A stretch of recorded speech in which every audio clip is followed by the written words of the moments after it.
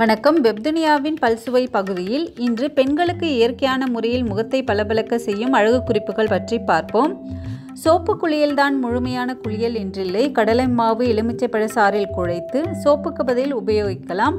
இதே போன்று கோதுமை தவிட்டையும் உபயோகிக்கலாம். இதனால் சருமத்தில் உள்ள இறந்த செல்கள் எளிதாக உதிர்ந்து தேகம் புத்துணர்வு பெறும். வைட்டமின் இ மாத்திரைகளை வாங்கி அதனுள் இருக்கும் எண்ணெயை எடுத்து முக சுருக்கங்களில் தடவி மசாஜ் செய்து வந்தால் சுருக்கங்கள் மறைந்து முகம் அழகாக இருக்கும்.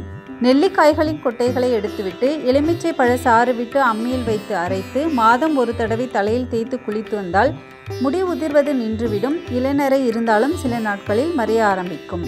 4 நாட்களுக்கு ஒரு முறை நீராவியில் முகத்தை காட்டினால் முகத்தின் நுண்ணிய வியர்வை துவாரங்களில் உள்ள அழுக்குகள் வெளியேறும். பருக்கள் வராது.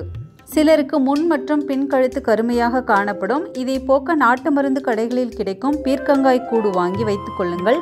குளிக்கும் போது கழுத்தில் நன்கு சோப்பு தடவி பீர்க்கங்காய் கூடால் நன்கு தேய்த்து வந்தால் நாளடைவில் கருப்பு நிறம் மாறி இயற்கையான நிறம் வந்துவிடும்.